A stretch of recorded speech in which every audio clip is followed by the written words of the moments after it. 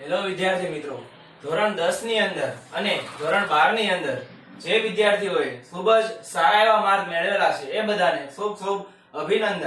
આજે આપણે ધોરણ 10 પછી અને ધોરણ 12 પછી શું કરી શકીએ તેના વિશે ચર્ચા કરીશું। નોર્મલી આપણે બધા એવું જાણીએ છીએ કે ધોરણ 10 પછી સાયન્સ, કોમર્સ અને આર્ટ્સ આ ત્રણ વસ્તુમાં આપણે જઈ શકીએ છીએ। આ વસ્તુ સાચી પણ છે કે આની અંદર જે વિદ્યાર્થીઓ થોડા સારા માર્ક્સ લાવેલા હોય તે સાયન્સ, કોમર્સ અને આર્ટ્સ ની અંદર જાય તો તે બરાબર છે, પણ જે વિદ્યાર્થીઓને થોડા એવરેજ માર્ક લાવેલા હોય તે લોકોએ શું કરવું અને સાયન્સ, કોમર્સ અને આર્ટ્સ ની અંદર પણ કઈ રીતે તમારે ક્યાં જઈને તમે શું કરી શકો તેના વિશે ચર્ચા આજે આપણે કરીશું। હવે તમને એક નાની એવી વાત કહેવા માંગુ છું કે જે વિદ્યાર્થી 11-12 સાયન્સ ની અંદર એડમિશન લે છે તે 12 સાયન્સ પછી કોમર્સ ની પણ કોઈ પણ લાઈન લઈ શકે છે અને આર્ટ્સ ની પણ કોઈ પણ લાઈન લઈ શકે છે। નોર્મલી વિદ્યાર્થીઓને ખ્યાલ નથી હોતો, એટલે આ વસ્તુ યાદ રાખવી કે 11-12 સાયન્સ કરેલો કોઈ પણ વિદ્યાર્થી કોમર્સ ની પણ કોઈ પણ લાઈન લઈ શકે અને આર્ટ્સ ની પણ કોઈ પણ લાઈન લઈ શકે। એ જ રીતે કોઈ પણ વિદ્યાર્થીએ કોમર્સ કર્યું હોય તો 12 કોમર્સ પછી તે આર્ટ્સ ની કોઈ પણ લાઈન લઈ શકે, પરંતુ જે વિદ્યાર્થીએ આર્ટ્સ કર્યું હોય તે સાયન્સ અથવા કોમર્સ ની લાઈન લઈ શકે નહીં, અને જે વિદ્યાર્થીએ કોમર્સ કરેલું હોય તે સાયન્સ ની લાઈન લઈ શકે નહીં। સૌથી પહેલા આપણે ચર્ચા ડિપ્લોમા અને ITI વિશે કરીએ, ત્યાર પછી સાયન્સ, કોમર્સ અને આર્ટ્સ વિશે ચર્ચા કરીએ। હવે ધોરણ 10 પછી ઘણા વિદ્યાર્થીઓ ડિપ્લોમા ની અંદર એડમિશન લેતા હોય છે। ડિપ્લો અને ITI આ બે વસ્તુ એવી છે જે ભારત સરકાર દ્વારા જે આપણા દેશની અંદર બેરોજગારીનું પ્રમાણ છે તેને ઘટાડવા માટે સ્પેશિયલ કોર્સિસ કાઢેલા છે, એટલા માટે ડિપ્લોમા અને ITI। હવે ડિપ્લોમાનો જે કોર્સ હોય છે તે 3 વર્ષનો હોય છે। ધોરણ 10 પછી સીધું જ તમને ડિપ્લોમાની અંદર એડમિશન મળે, જે કોર્સ 3 વર્ષનો હોય છે। અને એક વસ્તુ યાદ રાખવી કે જો તમે ડિપ્લોમા પૂરું કરો છો તો જ્યારે તમે ડિપ્લો પૂરું કરો તેની સાથે તમને ધોરણ 12 પાસ નું પણ સર્ટિફિકેટ મળે છે, જે ઓલ ઇન્ડિયા ની અંદર વેલિડ હોય છે। એટલે આ વસ્તુ યાદ રાખવી કે જે વિદ્યાર્થી ડિપ્લોમા ની અંદર એડમિશન લે તેને ધોરણ 12 નું પણ સર્ટિફિકેટ મળે અને આ સર્ટિફિકેટ ઓલ ઇન્ડિયા ની અંદર વેલિડ હોય છે। એ જ રીતે ITI જે હોય છે, ઇન્ડસ્ટ્રીયલ ટ્રેનિંગ ઇન્સ્ટિટ્યૂટ, ITI ની અંદર પણ જે વિદ્યાર્થી એડમિશન લે, ITI પણ 2 વર્ષનો કોર્સ હોય છે, તેમાં ITI ની અંદર જે વ્યક્તિ એડમિશન લે, ITI પૂરું કરે ત્યારે તેને પણ 12મા ધોરણનું પાસનું સર્ટિફિકેટ મળે છે। એ પ્રમાણે તમારે ચાલવું। હવે ઘણા બધા લોકોએ ડિપ્લો કરેલું હોય છે। હવે જે ડિપ્લોની અંદર જાણીતી ફિલ્ડ છે તેની સૌથી પહેલા વાત કરીએ તો સૌથી વધારે ડિપ્લોની અંદર હોય છે મિકેનિકલ। તો મિકેનિકલ ની અંદર શું આવે, જે બધી ગાડીઓ હોય છે તેના જે સ્પેર પાર્ટ્સ હોય છે તેમાં જે વિદ્યાર્થીઓને ઇન્ટરેસ્ટ હોય તેને મિકેનિકલ ની અંદર જવું જોઈએ। આ બહુ જ જાણીતી એવી શાખા છે ડિપ્લોની, એટલા માટે જે વિદ્યાર્થીઓને ગાડીના સ્પેર પાર્ટ્સમાં ઇન્ટરેસ્ટ હોય તેને આ લાઈનમાં જવું જોઈએ। બીજી વાત, સિવિલ એન્જિનિયર, આ પણ બહુ ફેમસ વસ્તુ છે।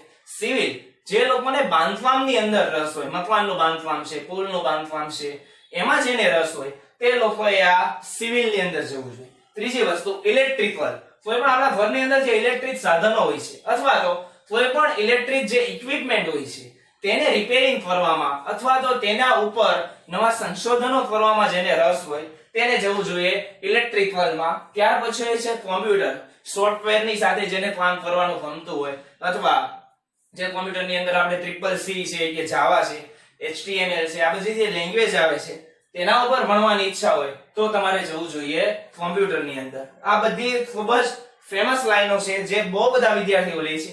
IT, ઇન્ફોર્મેશન ટેકનોલોજી, જે વ્યક્તિઓને બેંગ્લોર જેવા સિટીની અંદર સ્થાયી થઈને કોમ્પ્યુટરના સોફ્ટવેર વિશે જાણવાની ઈચ્છા હોય છે એ લોકો IT ની અંદર જાય છે, અને IT નો સ્કોપ પણ ઘણો સારો છે, એમાં પણ પ્લેસમેન્ટ ખૂબ જ સારી રીતે થાય છે। ઓટોમોબાઈલ, તો ઓટોમોબાઈલ ની અંદર ગાડી કઈ રીતે બને તેના વિશેની જે માહિતી હોય છે તે તમને ઓટોમોબાઈલ ની અંદર, આપણે ઓટોમોબાઈલ એટલે એમાં કોઈ મોબાઈલ વિશે વાતચીત નથી હોતી, ઓટોમોબાઈલ એ પણ ગાડી અને 4 વ્હીલ એ બધાને લગતું જે વિજ્ઞાન હોય છે તે ઓટોમોબાઈલ ની અંદર સમાવેશ થાય છે।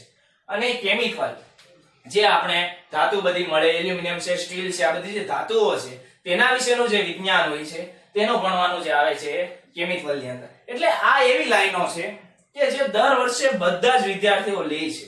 એ નોર્મલ વસ્તુ તમારે યાદ રાખવી.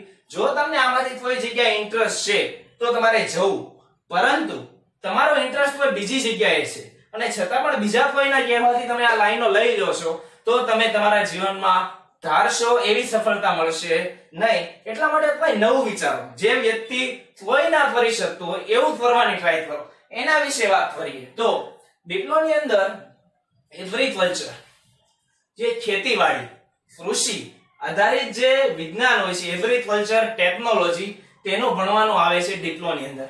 આ એગ્રીકલ્ચરની કોલેજો પણ માત્ર 1 થી 2 સિટીની અંદર જ છે ગુજરાતની અંદર. તમે જો એગ્રીકલ્ચર વિશે જાણશો અને તેમાં જશો અને તેમાં આગળ વધશો તો એમાં તમારું પ્લેસમેન્ટ થવાના પણ અને આગળ જતા તમારી સેલેરી પણ વધવાના ખૂબ જ વધારે ચાન્સ રહે છે.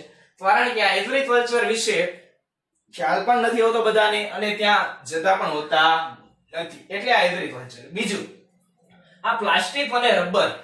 પ્લાસ્ટિક અને રબર ઉપરનું જે વિજ્ઞાન આવે છે, તેની જે ટેકનોલોજી છે, તેના ઉપર કોઈને જવાની ઈચ્છા હોય, આ રબરનું જે ભણવાનું આવે છે, માત્ર ને માત્ર મને ખ્યાલ છે ત્યાં સુધી અમદાવાદની અંદર એલડી કોલેજ આવેલી છે, ત્યાં જ આ રબરનું ભણવાનું ચાલે છે.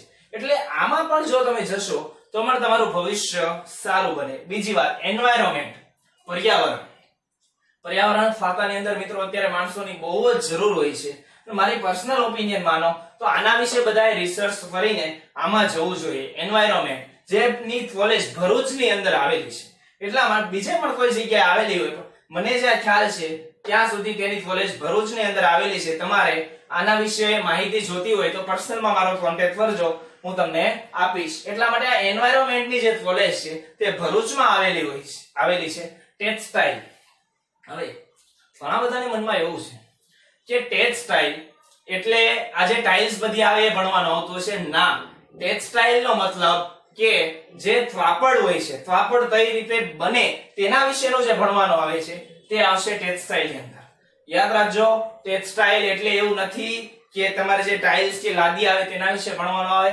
ટેક્સટાઇલ નો મતલબ થાય જે કાપડ કઈ રીતે બને તેના વિશે ભણવાનું આવશે. બીજી વસ્તુ, એ મારો મિત્ર છે IWM, irrigation water management, IWM જે છે, MS university Vadodara, MS university Maharaja Sayajirao જે યુનિવર્સિટી છે વડોદરાની અંદર, ત્યાં IWM નો કોર્સ ચાલે છે. અને એવું કહેવામાં આવે છે કે જે વ્યક્તિ IWM કરે તેનું 100% પ્લેસમેન્ટ થાય છે. આવું કહેવામાં આવે છે. એટલે આના વિશે પણ જાણો, તમે નવું વિચારો. IWM ઇરિગેશન ટપક સિંચાઈ પદ્ધતિ છે કે જે ધોરણ 9 ની અંદર વિજ્ઞાનમાં તમે ભણ્યા હશો. ધોરિયા પદ્ધતિ, ટપક સિંચાઈ પદ્ધતિ, આ બધી જે પદ્ધતિ છે તેના વિશે આમાં ભણવાનું આવે. મતલબમાં પાણી જે સિંચાઈ પદ્ધતિ હોય છે તેના વિશે, વોટરનું મેનેજમેન્ટ કઈ રીતે કરવું તેના વિશેનું ભણવાનું આની અંદર આવતું હશે. MS યુનિવર્સિટી વડોદરામાં આ કોર્સ ચાલે છે. સિરામિક, નોર્મલ એક જાતના આપણે જે પથ્થર આવે તેના વિશેનું પણ આખું વિજ્ઞાન આવે છે. આપણે 5 થી 6 વાત કરી. આવી તો મિત્રો નહીં નહીં ને 100 ઉપરની એન્જિનિયરિંગ થાય છે. પણ મૂવીને એની અંદર રસ હોય તો તેનો પણ સ્પેશિયલ ડ્રામાને લગતો એન્જિનિયરિંગ આવે છે. મ્યુઝિકમાં રસ હોય તો તેને લગતું પણ એક સ્પેશિયલ એન્જિનિયરિંગ આવે છે.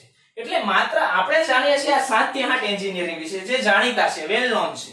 પણ આ જે નવી નવી વસ્તુઓ છે એ જાણવાનો પ્રયત્ન કરો. જ્યાં કોઈ જતું નથી ત્યાં જવાનો પ્રયત્ન કરો. કારણ કે તે જે વિસ્તાર છે અથવા તે જે ક્ષેત્ર છે તેને આપણી સરકાર પણ તેનો બહુ વિકાસ થાય એવું ઈચ્છતા હોય છે, પરંતુ ત્યાં સંખ્યા નથી થતી હોતી. તમે કંઈ નવું કરવાની ટ્રાય કરો તો તમારું જે ફ્યુચર હશે તે બહુ જ બ્રાઇટ બનશે. એટલા માટે તમને આમાં ઇન્ટરેસ્ટ હોય, તમને ગાડીના સ્પેર પાર્ટમાં ઇન્ટરેસ્ટ હોય તો તમારે મિકેનિકલમાં જવું જ જોઈએ. તમને બાંધકામમાં ઇન્ટરેસ્ટ હોય તો તમારે સિવિલમાં જવું જ જોઈએ. પણ છતાં પણ જેને કંઈ નવું કરવાની ઈચ્છા છે આ બધી વસ્તુઓ ઉપર ફોકસ કરો. અને ડિસ્ક્રિપ્શનની અંદર 2 મોબાઈલ નંબર આપેલા હશે. તમારે આ બધા વિશે કંઈ જાણવાની ઈચ્છા હોય તો એ નંબર ઉપર તમે કોન્ટેક્ટ કરજો, WhatsApp મેસેજ કરજો. તો કોઈ બી ઇન્ફોર્મેશન તમારે જોતી હોય તો અમારાથી બનતા પ્રયત્ને અમે તમને મદદ કરીશું. આ વાત થઈ ડિપ્લોમા. હવે ITI. તો ITI industrial training institute. ITI છે 2 વર્ષનો કોર્સ છે. મેં તમને પહેલા કીધું એમ કે જે વ્યક્તિ ITI કરે તેને પણ ITI પછી ધોરણ 12 પાસનું સર્ટિફિકેટ મળે છે. હવે આની અંદર ફિટર, આ જે ફિટર છે તેમાં મિકેનિકલ, સિવિલ જુદા જુદું પ્રકારનું ભણવાનું આવે. આઈટીઆઈ એટલે સ્પેશિયલ સરકારે બેરોજગારી ઘટાડવા માટે આ કોર્સ કાઢેલો છે. આઈટીઆઈ પછી પણ 90% પ્લેસમેન્ટ થઈ જતું હોય છે. પ્લેસમેન્ટ અર્થાત કે એ લોકોને જોબ મળી જાય. એટલે જે વિદ્યાર્થીઓ એવરેજ છે, જે લોકોને થોડા ઓછા માર્ક્સ આવે છે, એ લોકો આઈટીઆઈ નો ઓપ્શન બહુ જ સરસ છે. નોર્મલી મેં એવું જોયેલું છે જે એવરેજ વિદ્યાર્થી હોય કે કોમર્સ અથવા આર્ટ્સ લઈ લે છે, તોય પણ વિચાર્યા વિના તમે વિચારો આ એક ખૂબ જ સારું ફિલ્ડ છે તમારી માટે. જો તમારી પાસે પ્રેક્ટિકલ નોલેજ હોય તો આઈટીઆઈ ની અંદર સૌથી વધારે પ્રેક્ટિકલ નોલેજ નું મહત્વ છે. તેમાં પ્રેક્ટિકલ નોલેજ સૌથી વધારે પૂછાશે. તેમાં લખવાનું વાંચવાનું થોડું ઓછું આવે છે, પણ જે પ્રેક્ટિકલી કામ કરવાનું હોય તે વધારે આવશે. ત્યાર પછી વેલ્ડર, આ થોડી તેના જે ક્ષેત્રો છે તેની વાત કરીએ. વેલ્ડિંગ તમે નોર્મલ જોયું હશે કે આ જે વેલ્ડિંગ કરતા હોય છે તેનો પણ સ્પેશિયલ આઈટીઆઈ ની અંદર ભણવાનું આવે છે. પ્લમ્બિંગ, નળ ફિટ કરવાનું કે જે હોય તે તમારે આવે. પ્લમ્બિંગ, સ્ટીલ, તો આ સ્ટીલ માટેનું જે આવે છે એ પણ સ્પેશિયલ આઈટીઆઈ ની અંદર ભણવાનું આવે. સિવિલ, મિકેનિકલ, એ તો મેં તમને વાત કરી. એટલે આ પણ એક ખૂબ જ સારું એવું ક્ષેત્ર છે. તમે કોઈ નવું વિચારો, આમાં આ બધી લાઈનોમાં તમને ઇન્ટરેસ્ટ હોય તો જાઓ, પણ બીજું કોઈ નવું તમારાથી થાય એવું હોય તો એ પણ કરવાની ટ્રાય કરો. હવે જેમાં નોર્મલી વિદ્યાર્થીઓને ઇન્ટરેસ્ટ હોય છે, સાયન્સ, કોમર્સ અને આર્ટ્સ, તેના આપણે પહેલા ડિપ્લો અને આઈટીઆઈ વિશે વાત કરી. તેની અંદર એક નાની એવી વસ્તુ તમને કહેવી હતી મારે કે એ પાસ છે TFW. આની અંદર TFW ની કેટલી સીટો હોય છે કોલેજોની અંદર ડિપ્લો વાળા માટે અને જે એન્જિનિયરિંગ બી કરતા હોય છે તેની માટે.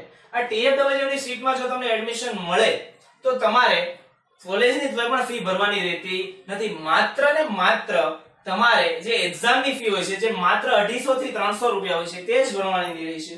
જે જગ્યાએ તમે ફોર્મ ભરો ત્યાં તમારે તેમને વાત કરવી કે અમારે TFW માં સીટ ભરવાની ઈચ્છા છે. જો તમારે TFW ની અંદર તમારી સીટ લાગી જાય તો તમારે ભણવાનું સાવ મફત થઈ જશે. પરંતુ આ TFW માટે તેના માર્ક્સ થોડા વધારે હોવા જરૂરી છે. એટલા માટે આ TFW નો અંદર તમે ફોર્મ ભરશો તો ડિપ્લોમા અને આઈટીઆઈ ની અંદર ડિપ્લો અને જે બી હોય છે તેની અંદર તમને ફ્રી એડમિશન મળવાના પણ ચાન્સીસ છે. માત્ર તમારે એક્ઝામ ફી ભરવાની રહેશે. આના વિશે તમારે સાયબર કેફે વાળા પાસે નોલેજ મેળવવું અને ફોર્મ ની અંદર જે ફિલઅપ કરવાનું આવે છે તે ફિલઅપ કરવું. હવે બીજી વસ્તુ કે ધોરણ 10 પછી સાયન્સ ની વાત આપણે આની પછી કરીએ. કોમર્સ અને આર્ટ્સ જે વિદ્યાર્થીઓ થોડા ઓછા માર્ક્સ લાવેલા હોય છે તે લોકો કોમર્સ અને આર્ટ્સ ની અંદર જતા હોય છે. હવે કોમર્સ, તો કોમર્સ ની અંદર મિત્રો મેઇન જે રસ્તાઓ ખુલે છે તેની આપણે વાત કરીએ. નોર્મલી વિદ્યાર્થીઓ કોમર્સ ની અંદર જો ઓછા ટકા આવે 11-12 કોમર્સ ની અંદર તો તેઓ એડમિશન બીકોમ ની અંદર લેતા હોય છે. આવું જોયેલું છે. બીકોમ નો મતલબ થાય બેચલર ઓફ કોમર્સ. હવે આની અંદર જઈને પણ ઘણા ફાયદાઓ તો છે. બીકોમ કર્યા પછી તમારાથી બેંક ની અંદર તમને જોબ મળે, કોઈ બધી સરકારી પરીક્ષાઓ હોય એ પણ તમે આપી તો બીકોમ કર્યા પછી LLB પણ તમારાથી થાય, વકીલનું જે ભણવાનું આવે તે. એટલે એક તો આ રસ્તો છે બીકોમ કરવાનો, જે હોય છે 3 વર્ષનું. બીજી વાત જે કોમર્સ વાળા લે તે BCA, bachelor of computer application, BCA. Computer ની અંદર જેને ઇન્ટરેસ્ટ હોય તે લોકો અહીંયા જાય તો બરાબર છે, તેમનું ભવિષ્ય ખૂબ જ સારી રીતે થાય એવું માનવામાં આવે છે. જે લોકોને કોમ્પ્યુટરમાં ઇન્ટરેસ્ટ હોય તેમણે ધોરણ 10 પછી 11-12 કોમર્સ ને પછી BCA આ પણ મિત્રો આવશે 3 વર્ષનું.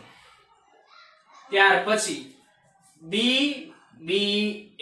BBA જે હોય છે તેની અંદર બેચલર ઓફ બિઝનેસ એડમિનિસ્ટ્રેશન, જે મેનેજમેન્ટ કરવાનું જેને ઇન્ટરેસ્ટ હોય, બિઝનેસમેન જેને બનવાની ઈચ્છા હોય, ધીરુભાઈ અંબાણી, મુકેશભાઈ અંબાણી જેવા જે બિઝનેસમેનો છે તેવા બિઝનેસમેન બનવાની ઈચ્છા હોય તે લોકોએ BBA ની અંદર જવું જોઈએ. પરંતુ એક વસ્તુ યાદ રાખવી, 12 કોમર્સ ની અંદર તમારા પર્સન્ટેજ ખૂબ જ સારા આવ્યા હોય, તમારું માઇન્ડ એ રીતનું ચાલતું હોય તો જ તમારે આ BBA માં જવું. BBA થોડું હાર્ડ પડે છે બધાને, પણ જેને બિઝનેસ ની અંદર ઇન્ટરેસ્ટ હોય તેણે આ BBA ની અંદર જવું જોઈએ. આ BBA નો પણ જે કોર્સ છે તે 3 વર્ષનું આવે છે. હવે 12 કોમર્સ પછી ઘણા વિદ્યાર્થીઓ CA, chartered accountant. Normally 11-12 commerce ની અંદર કોઈ વિદ્યાર્થી ભણતો હોય, 100 વિદ્યાર્થી બેઠા હોય તો એમાંથી 70 જણાની આ CA બનવાની ઈચ્છા હોય છે. CA, chartered accountant. ધોરણ 12 પછી સીએ નો કોર્સ 5 વર્ષનો આવે છે. 5 વર્ષ, બરાબર. આ 5 વર્ષનો કોર્સ ખૂબ જ હાર્ડ હોય છે. ડોક્ટરની લાઈનની અંદર જેમ એમબીબીએસ ભણાય એ જ રીતે સીએ ભણાય. આ જે સીએ બની જાય તે લોકોને ખૂબ જ તેની લાઈફમાં ઈઝી થઈ જાય છે અને બધું બહુ સારી રીતે. પણ આ સીએ બનવું એ બહુ જ હાર્ડ વસ્તુ છે.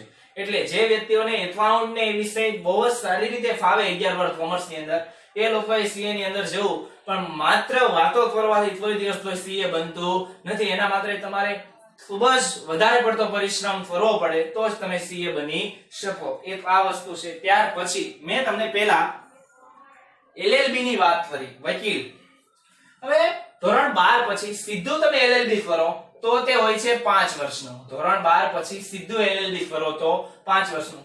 બીકોમ કરો ત્યાર પછી એલએલબી માં એડમિશન લો તો તે હોય છે 3 વર્ષનું. બીકોમ પછી એલએલબી કરો તો 3 વર્ષ. ધોરણ 12 પછી સીધું કરો તો તે હશે 5 વર્ષનું એલએલબી. એટલે કોમર્સ ની અંદર નોર્મલી બધા આ ક્ષેત્રોની અંદર જતા હોય છે.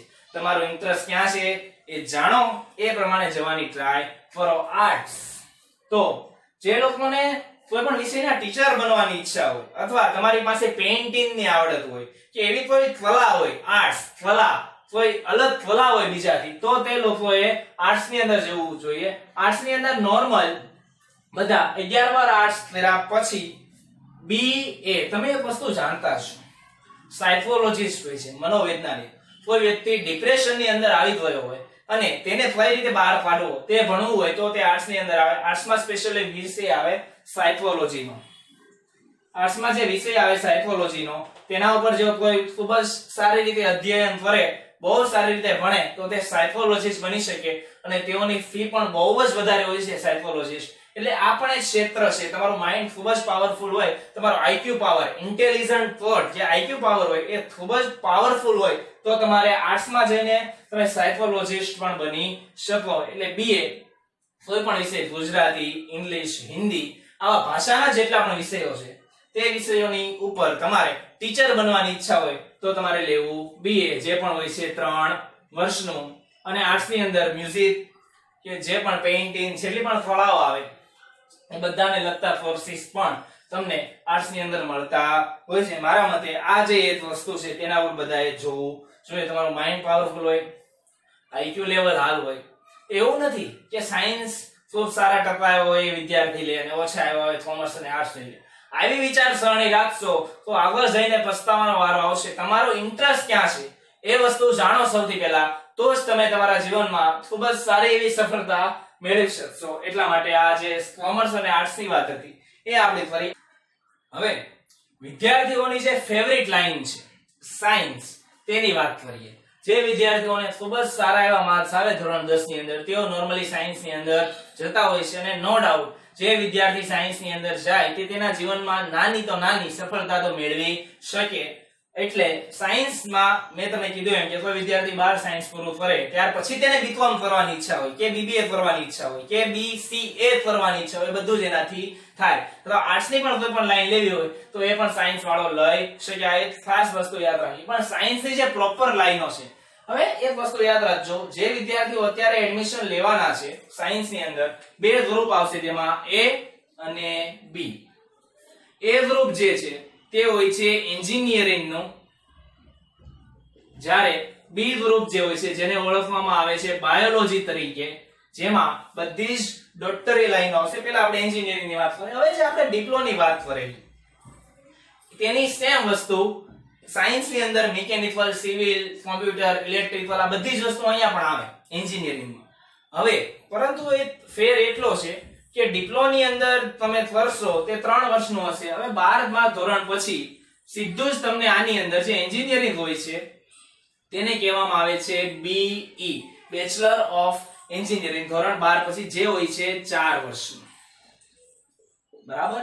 હવે જે ડિપ્લો હતું, ડિપ્લો તે 3 વર્ષનો, અને ત્યાર પછી થાય બીઈ, તે પણ મિત્રો થાય 3 વર્ષનું. આ પ્રમાણે ચાલે. એટલે આ 6 વર્ષનું થાય. આ 12 સાયન્સ, 11 12 2 વર્ષ અને આ 4 વર્ષ. આ પ્રમાણે 6 થશે. ડિપ્લોમા પહેલા 3 વર્ષ, પછી બી ના 3 વર્ષ, 11-12 સાયન્સમાં 2 વર્ષ, ત્યાર પછી બી ના 4 વર્ષ. એટલા માટે આ જે ડિપ્લો હોય છે, મેં તમને કીધું એમ કે ડિપ્લો કર્યા પછી જોબ મળવાના ચાન્સ થોડા વધારે રહે. 12 સાયન્સ પછી જોબ ના મળે, તમારે 12 સાયન્સ પછી બી કરવું જ પડે જો એન્જિનિયરિંગમાં જવું હોય તો. એટલા માટે ડિપ્લો અને બી આ ડિફરન્સ છે, બરાબર. હવે એટલે આ જે બધા એન્જિનિયરિંગ છે તેની અંદર તમારે 4 વર્ષનું બી આવશે, બરાબર. એટલે સિવિલ, મિકેનિકલ, કોમ્પ્યુટર, ઇલેક્ટ્રિકલ આ બધી જ વસ્તુઓ તમારાથી અહીંયા પણ થશે. બીજી વસ્તુ, સાયન્સ ની અંદર ધોરણ 12 સાયન્સ પછી વિદ્યાર્થીઓ પાસે ઓપ્શન રહે છે BSc no, bachelor of science. આ જે બીએસસી છે તે આવશે 3 વર્ષનું. કેમ નોર્મલ તમારે ધોરણ 12 સાયન્સમાં ઓછા પર્સન્ટેજ આવ્યા હોય, 12 સાયન્સમાં ઓછા પર્સન્ટેજ આવ્યા હોય એ લોકો જતા હોય છે બીએસસી ની અંદર. અને અત્યારે આ બીએસસી વાળાની ખૂબ જ વેલ્યુ છે. કોઈ પણ કંપની હોય તેની અંદર તમને આ બીએસસી ની અંદર જોબ મળે. આપણે જે આઈટીઆઈ માં વાત કરી બધી, બીએસસી ની અંદર પણ એગ્રીકલ્ચર થાય, બીએસસી વિથ એગ્રીકલ્ચર. તેની અંદર જે ખાતર, બિયારણ ને તે બધું જે આવે તેના વિશે ભણવાનું આવે બીએસસી માં. બીએસસી માં પણ ખૂબ જુદા જુદા જાતના બીએસસી થાય છે. બીએસસી ની અંદર જઈને પણ તમારું ફ્યુચર ખૂબ જ બ્રાઇટ બની શકે. અથવા તો મેથ્સ, બાયોલોજી આવા વિષયના ટીચર બનવાની ઈચ્છા હોય, કેમેસ્ટ્રી, મેથ્સ, બાયોલોજી, ફિઝિક્સ, તો પણ તમે બીએસસી ની અંદર જઈને આ વિષયોના ટીચર બની શકો. એટલે આ બીએસસી. ત્યાર પછી બાયોલોજી ની વાત કરીએ તો બાયોલોજીના કેટલા પાર્ટ પડશે. એક તો જે વ્યક્તિ બાયોલોજી લે તેને સૌથી પહેલી આવે છે બીપીટી, ફિઝિયોથેરાપી. નોર્મલ જે તમે ફર્સ્ટ જે ફરાવતા હોય છે ડોક્ટર લાઈન ની અંદર જે બીપીટી આવે, બરાબર, તેની અંદર જે ફર્સ્ટ ને એ બધું થતું હોય છે તેના માટેનું હોય છે આ બીપીટી, ફિઝિયોથેરાપી. ત્યાર પછી બીએચએમએસ, હોમિયોપેથી. હોમિયોપેથીના જે ડોક્ટર હોય છે તેમની માટે હોમિયોપેથીનો જે કોર્સ હોય છે તે હોય છે 5 વર્ષનો, બરાબર. એટલા માટે આ જે બીએચએમએસ છે તેની અંદર તમારે જે હોમિયોપેથી છે તેના માટેનું જે છે તે તમને થશે બીએચએમએસ માં. ત્યાર પછી બીએએમએસ, આયુર્વેદ. આપણો પ્રાચીન જે સંસ્કૃતિ છે આયુર્વેદ, તેના ઉપર તમને જવાની ઈચ્છા હોય તો તે હોય છે બીએએમએસ, 5 વર્ષનું. આ પણ થશે બીએએમએસ. બીપીટી નો કોર્સ પણ થશે 5 વર્ષનું. નોર્મલ આ 4.5-5 વર્ષનું થતું હોય છે બીએએમએસ. ત્યાર પછી જે બધા મોસ્ટ ઓફ જેનું નામ બધાએ સાંભળ્યું હોય છે તે એમબીબીએસ. જે એમબીબીએસ, જે એમએસ કે એમડી, જેને મોટા મોટા સર્જન થવાની ઈચ્છા હોય, ન્યુરો સર્જન છે કે તે બધું ન્યુરો સર્જન, જે ચેતાતંત્ર વિશે જેને ભણવાનું આવે તે લોકોને જવું જોઈએ એમબીબીએસ ની અંદર. બહુ જ સારા પર્સન્ટેજ આવે 11-12 સાયન્સ ની અંદર. નીટમાં પણ બહુ સારા પર્સન્ટેજ આવે તો એક એમબીબીએસ નો રસ્તો છે એ તેમની માટે ખુલે છે. બીજી એક વાત, એ ગ્રુપ વાળાને પરીક્ષા આવશે JEE, જી ની પરીક્ષા, IIT, Indian institute of technology. આમાં જેને જવાની ઈચ્છા હોય, JEE, આઈઆઈટી કોલેજમાં જેને જવાની ઈચ્છા હોય તેને JEE ની એક્ઝામ આવશે. કે જે લોકો 11-12 સાયન્સમાં એડમિશન લેશે એ લોકોને આની વિશે ખૂબ જ ખ્યાલ હશે અને ધીમે ધીમે તમને એનો ખ્યાલ પણ આવી જશે. અને નીટ બાયોલોજી ની અંદર જે હશે તે લોકોને એક્ઝામ આવશે નીટની. ગુજરાત બોર્ડ અને ત્યાર પછી નીટ, આ બંનેના માર્ક ભેગા થઈને પછી જે સારી કોલેજ હોય તેની અંદર તમને એડમિશન મળે. પણ નોર્મલ આ બધી વસ્તુઓ વિશે બધા જાણતા હોય છે. કોઈ નવું તમારે કરવાની ઈચ્છા હોય તો એક બીજી વસ્તુ કે એક્ઝામ આવે છે IELTS, international English language testing system. આ ઇંગ્લિશ ની એક્ઝામ આવે છે, બહુ જ હાર્ડ હોય છે. નોર્મલી 10 થી 12,000 રૂપિયા આ એક્ઝામ ની ફી હોય છે. જે લોકોને વિદેશ જવાની ઈચ્છા હોય, એબ્રોડમાં જવાની ઈચ્છા હોય તે લોકો IELTS ની એક્ઝામ આપે તો વિદેશની અંદર જઈ શકે. ખૂબ જ ઈઝીલી IELTS ની એક્ઝામ જો પાસ થાય, બેન્ડ ઉપર આવે છે, 9 બેન્ડ હોય તેમાંથી 6-7 બેન્ડ લાવે તો તે કોઈ પણ વિદેશની અંદર જઈને ભણવાની ઈચ્છા હોય તો ભણી શકે IELTS. કોઈની અમેરિકા જવાની ઈચ્છા હોય તો TOEFL ની એક એક્ઝામ આવે છે. આ TOEFL ની એક્ઝામ થી તેઓ સ્પેશિયલ અમેરિકા જઈ કે. અરે જર્મની એક એવો દેશ છે મિત્રો કે જ્યાં એજ્યુકેશન છે ફ્રી છે, એકદમ મફતમાં ભણાવે છે. એટલે IELTS ની એક્ઝામ આપ્યા પછી તમે જર્મની પણ જઈ શકો. એટલે વિદેશ જવાની ઈચ્છા હોય તો આ એક એક્ઝામ છે. એટલે ઘણી બધી વસ્તુઓ છે મિત્રો એવી કે તમે આ બધું વસ્તુઓ જાણતા હશો. નોર્મલી બધા જાણતા જ હોય છે કારણ કે આ બધું બધાએ કરતા હોય છે. આપણે જે આઈટીઆઈ અને ડિપ્લોમાની વાત કરી તેમાં કોઈને જવાની ઈચ્છા હોય અથવા આ કોઈની અંદર તમારી ઇન્ફોર્મેશન મેળવવાની ઈચ્છા હોય તો ડિસ્ક્રિપ્શન ની અંદર નંબર આપેલો હશે અને નીચે પણ મારો નંબર આપેલો હશે. તેમાં તમે કોન્ટેક્ટ કરીને અમારી સાથે સંપર્ક કરીને આમના વિશે તમારે કોઈ નોલેજ મેળવવાની ઈચ્છા હોય તો તમે મેળવી શકો છો. અને આગળ આપણે જે ઇંગ્લિશ ગ્રામરના વિડિયો બને છે તે તો આપણે આગળ આપણી રીતે શરૂ રાખીશું. આ તો નોર્મલી ઘણા બધા વિદ્યાર્થીઓએ એવું કીધેલું કે 10મા પછી શું કરી શકીએ તેનો એક વિડિયો બનાવો. એટલા માટે તમારા બધાના જે પ્રતિસાદ હતા તેમને માન આપીને આપણે આવો પણ એક વિડિયો બનાવ્યો છે. પરંતુ આની અંદર બધું જ ના સમજાવી શકીએ એટલા માટે તમારે વધારે જેના વિશે માહિતી મેળવવાની ઈચ્છા હોય તે લોકો પર્સનલી અંદર કોન્ટેક્ટ કરે, WhatsApp માં પણ મેસેજ કરો તો પણ અમે તમને જવાબ આપીશું. આ જ પ્રમાણે તમે તમારા ભવિષ્યની અંદર ખૂબ જ સફળ થાવ એવી મારી શુભકામના અને તમારા જીવનમાં જે પણ ગોલ તમે નક્કી કર્યો હોય તે તમને મળે એવી મારી આશા. આ જ પ્રમાણે અમને સપોર્ટ આપતા રહો એવી અમને આશા છે. આગળ પણ આપણે આ જ રીતે વિડીયો બનાવતા રહીશું અને તમે અમને સપોર્ટ આપતા રહેશો.